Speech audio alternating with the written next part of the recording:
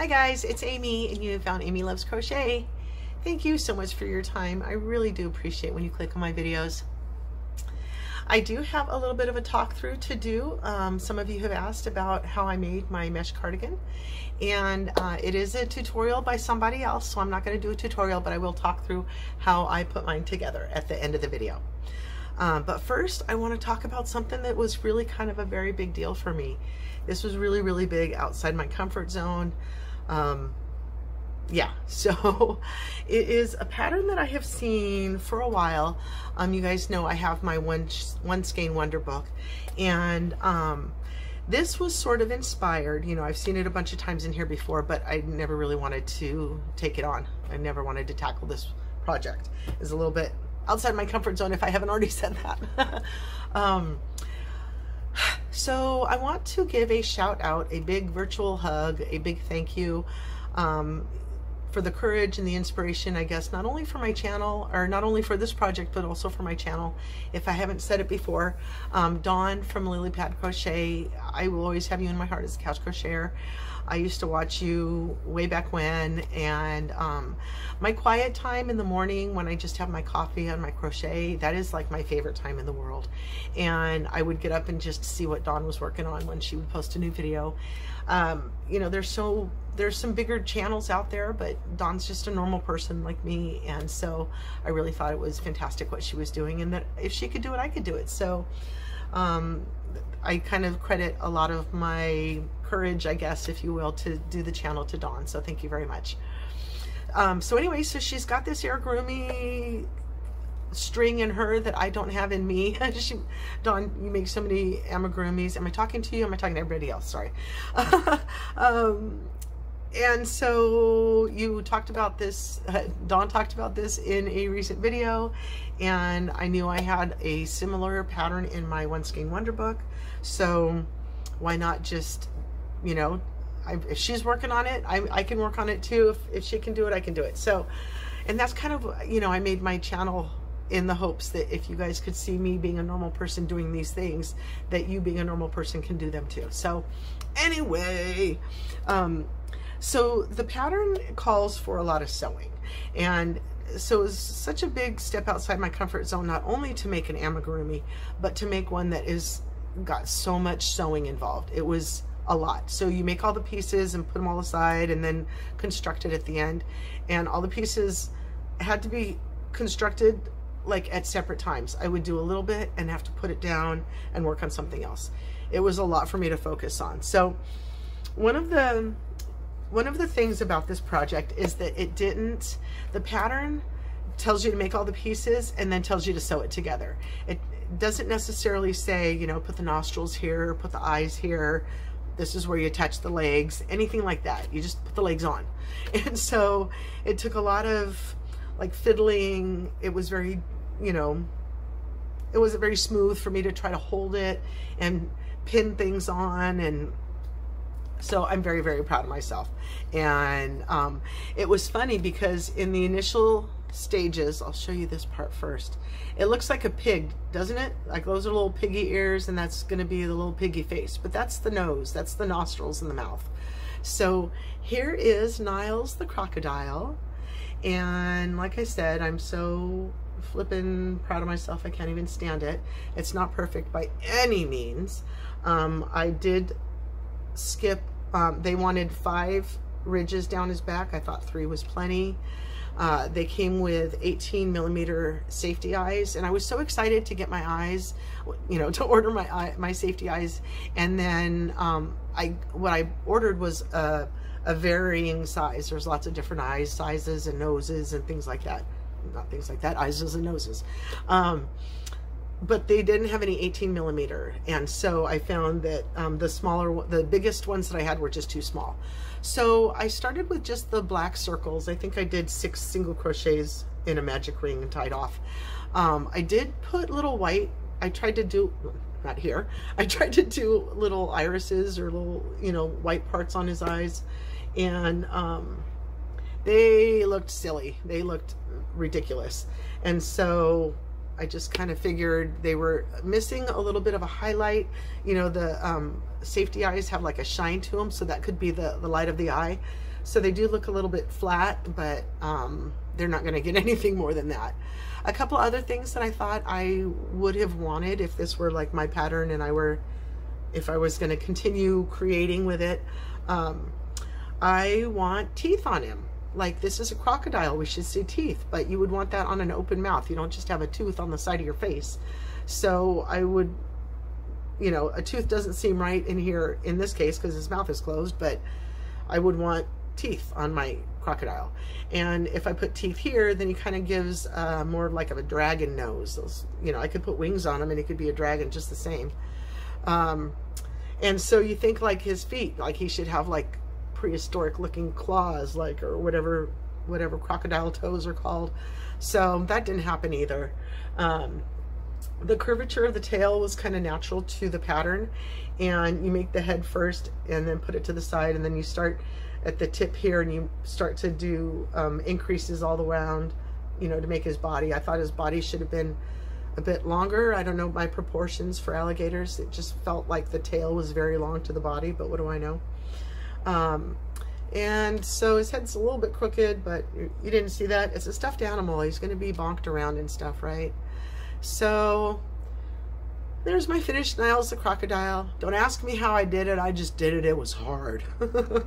It took a lot out of me. And so again, with the ridges, they wanted 5, but I thought 3 was about as much as you were going to get out of me. And I felt like when I made the ridges, they ended, this is the longest tip here. So this is, I think they called for 20 of the little bump things.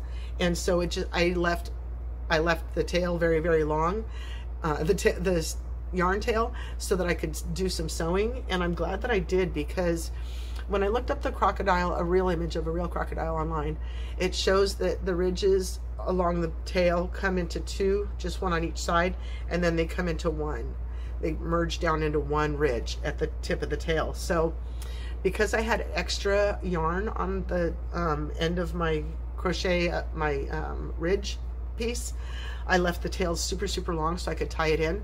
And so what I was able to do was just crochet further ridges. So like this is as long as the pattern one was, but my tail was so long, I continued to add some ridges here and then tried to single it out to there. So it's not perfect by any means, of course, but it's so much farther than I thought I ever would have done.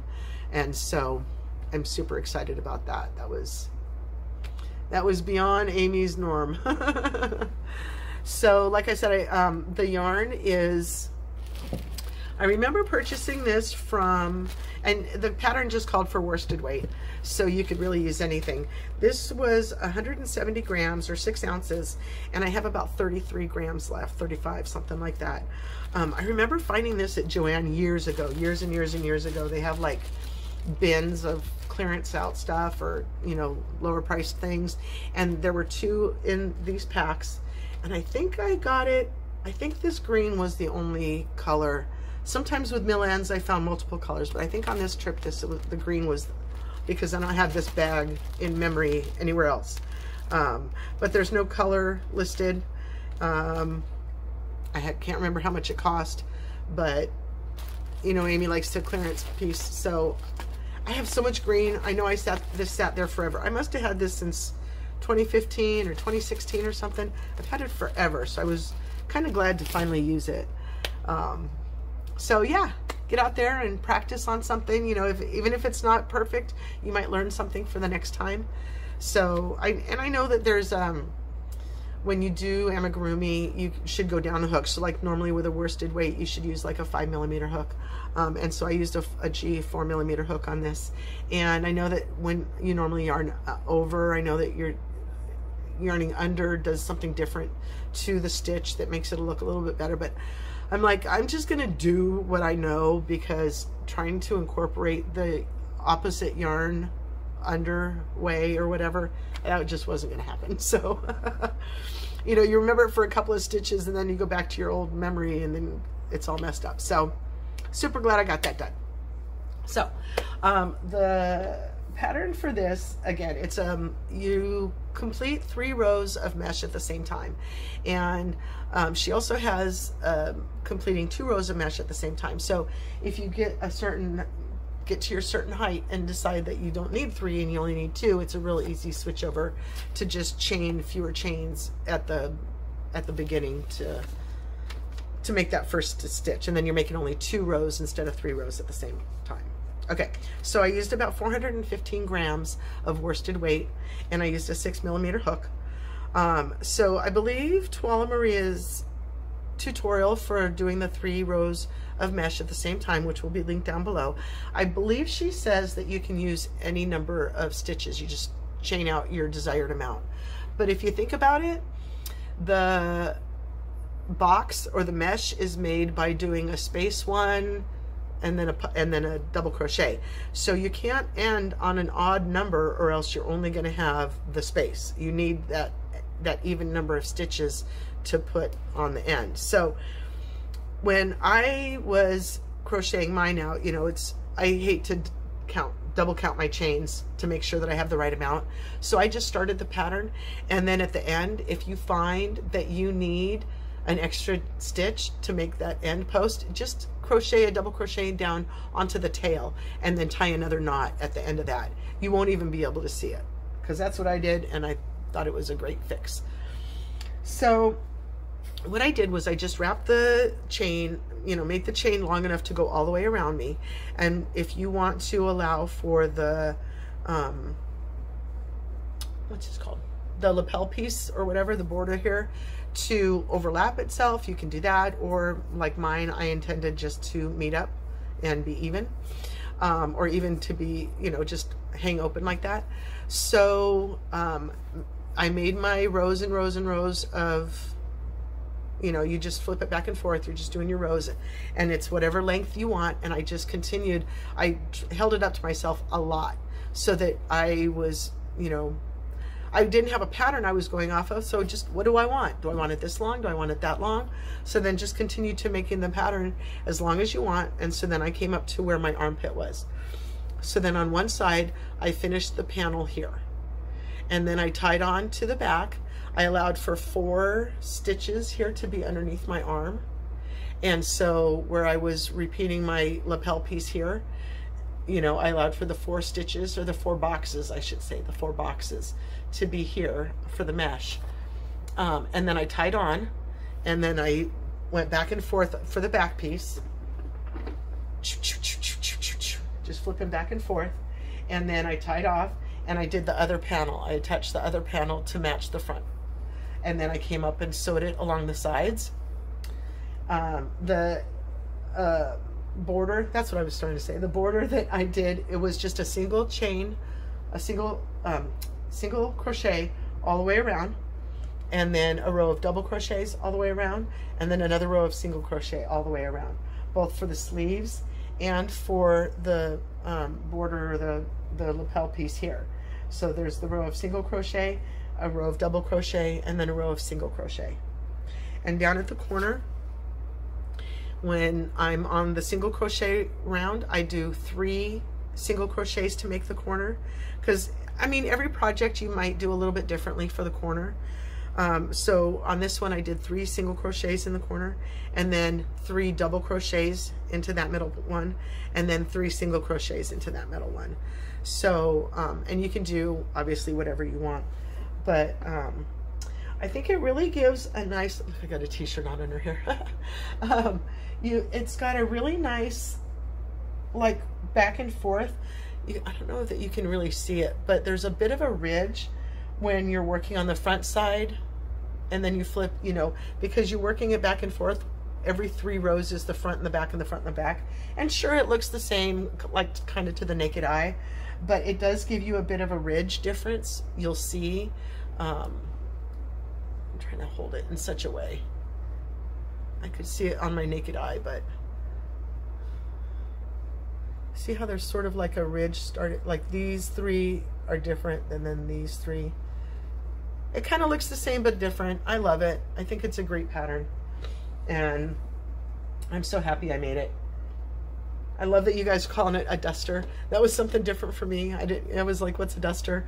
But I know that we use different terms for the same thing. So yeah, if you have any other specific questions I can answer, I'd be happy to leave them down in the comments. But it really was just a very basic, you know, I just kept holding it up to myself, and everything is like a panel. There was nothing difficult about what I was doing. It was just very straightforward. You know, figure out your panel sections, continue to hold it up to yourself, see how many you're going to need. You know, initially for the chain around, that was kind of the biggest part, is that setting your size of your duster of your cardie. So, you know, double check that is good and what you want, and then from there you just kind of work your way up to see how long you want it and get your other panels on there. And it was really easy. I promise you, give it a try, get in there, start working on it, and your brain will figure it out if I've missed something. So, all right, guys, that's my video for today. I hope you enjoyed it. Have a wonderfully blessed day, and please do come back and see me again. Thank you. Bye-bye. Hey, guys, so I'm in editing, and I found this really exciting, life-thriving event outside my window when I was working. These birds were starting to tap and rattle outside my window, and within just a couple of days they had a nest built, and it's virtually flat. It's siding and then this itty-bitty rim for a window, and they've got a huge nest built. So that's my outgoing clip. Hope you enjoy it.